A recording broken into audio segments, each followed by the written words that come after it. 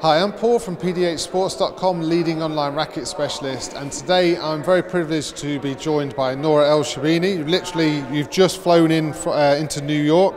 How was your flight? My flight was good, not bad. Yeah, I mean we're very thankful that you've managed to come. You've literally come straight from the airport here. So we're here today to discuss the launch of the new 125 NS racket. So this is the brand new Carboflex range. Do you want to tell me a little bit about what do you think about the colours and this new racket? Yeah, I love the colors. I love the new colors. I'm a big fan of the white and blue and these stuff, and I like it very much. Yeah. And I like the racket more than the color. Yeah. I feel it's more balanced, and I can feel the more control in my shots than the other one. And so they've changed the shaft slightly, so you really feel there's a difference in that. Yeah, and having a balanced racket it was really important for me. So yeah, I'm feeling the difference, and I like it very much. So and also, a couple of the technical things. You have a smaller grip on this than the sort of normal the 125. What was your, was that something you wanted specifically from the racket? Yeah, I think I have small hands, so having a smaller grip helps me more to hold the racket tighter and to feel the racket more, and to be more control on the racket and the swing.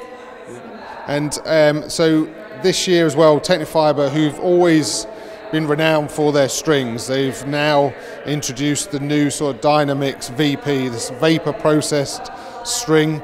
It's supposed to have more elasticity, to give more power. What have you tried it yet?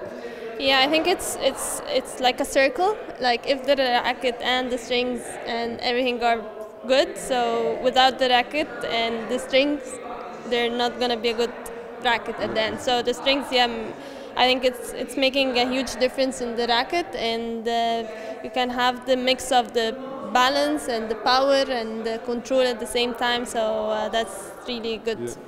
So and then just one final question. So obviously this style of racket is the sort of the teardrop. Have you always used this shape, or have you tried any others? No, I've been always playing with this shape. Yeah. I think from when I was 10 years old until now, that's the only shape I've been playing with. Yeah. And what do you find is the benefit of, what is it that you really get out of this racket?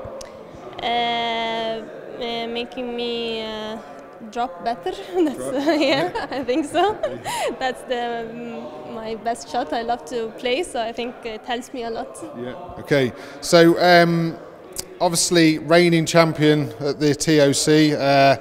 2020, new year, new racket. What are your sort of goals and everything for this season?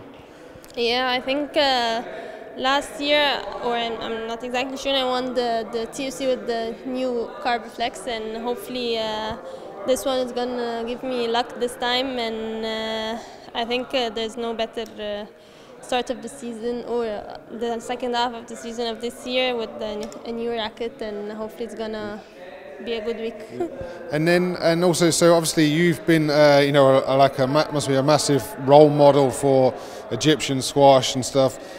What do you put down the success of like the Egyptians? There's so many now of you that are doing well. Is there something that what would be the success?